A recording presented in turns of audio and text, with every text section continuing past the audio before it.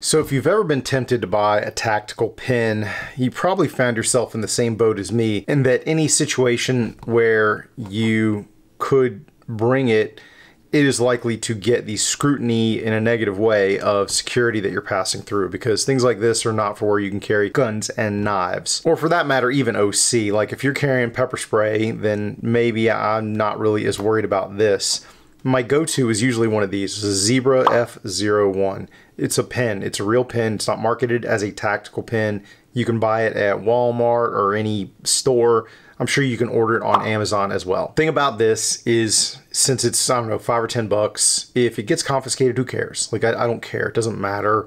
And it is a metal construction, so you can use it for a jabbing implement. It's not a fist load because it doesn't weigh enough to really give you additional force in a punch, but if you need something to give you a little extra stab, that'll work. A lot of the other tactical pens I've seen scream so tactical, like no one's gonna let you in. So, or at least you're gonna end up handing it off to the TSA or getting it confiscated or whatever. So Zebra was my go-to. It's a pen, you know, that I can use other things for. You know, a while back I saw this Atomic Bear Rebel, and it looks better. It doesn't look quite tactical-ish, but if your security guy does this, man, he's gonna be like, ow, that's a thing right there. And in addition, we've got a cap that doesn't retain, right? So you've got issues. You have issues. So it was close, but no cigar. I liked the company. I liked the design. The concept was pretty cool, but it wasn't quite there yet. This kind of sat on my armor for a while because, you know, it's a pen. It's still useful, but I didn't really use it much. These are only like 16 bucks, by the way. So if this really like floats your boat, you're like, hey, I really like that design, there's going to be links in the description. But like I said, this was like close, but it wasn't quite there. And then I saw an ad for another Atomic Bear pen. This one's the Stealth Pen Pro, if you can see that, if it focuses. And this was a, I don't know, like 40 bucks. So it's, you know, it's more expensive, but nevertheless, let's just open it up, shall we? Like that artisan cutlery proponent. Here I am, like railing about size, weight, and everything, and I've got this knife that weighs like a pound. Not quite, but there's a video out on this too. I'll link to that. But I was curious enough about this pen because it doesn't look as dastardly, and it kind of fixes some of the earlier complaints I had about their previous pen. So hopefully, you know, it looks just as good or better, like in terms of not being super tactical looking, but hopefully it's more useful if I could ever get the box open. Here we go. All right, that's quite some braggadocio. You're about to discover the world's most advanced tactical pen. Lifetime warranties, quick starts, and I can join a club.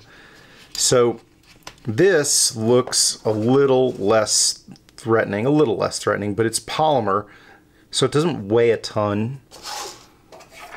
Let's pull out the old scale and see what it says.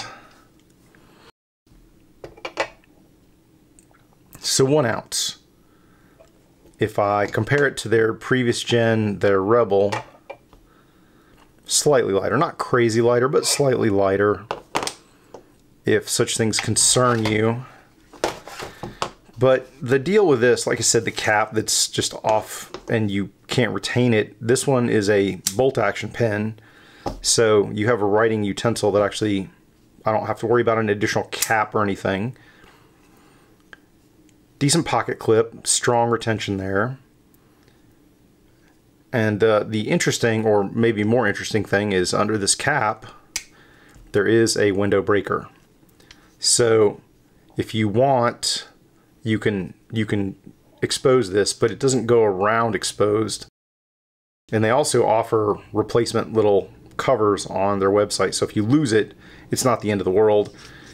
And it takes, I think, some sort of standard refill, like either a G2 or Parker refill. So, you know, it's easily serviceable. Schmidt, yeah, but it's standard pen refill.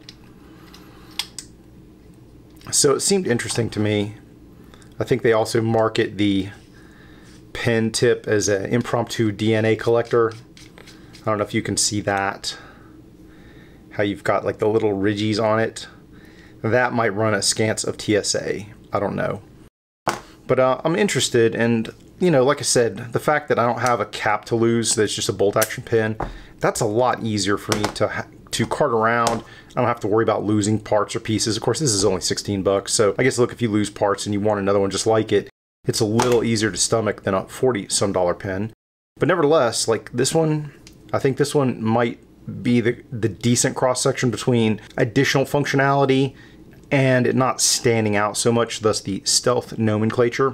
Here's your final tip, by the way. If you're going to cart along anything like this when you go to the airport, your risks, your mileage may vary. TSA will do what TSA will do, but the best thing you can do is get a bunch of different pins and throw it in a backpack or your carry-on, so that you got like 4 or 5 pins, and it, you know, if you got your laptop and a notebook and everything else, and you've got like 4 or 5 pins, nobody's like, oh my god, what are you doing? Like, no one's gonna look at you sideways. And then when you get on the plane, you can remove it from your backpack, or when you get through security, and you can put it like on your shirt pocket or your collar or whatever, and then it's readily accessible to you. So if you want something more self-defense-y, and that works with any pen, by the way, not just this one.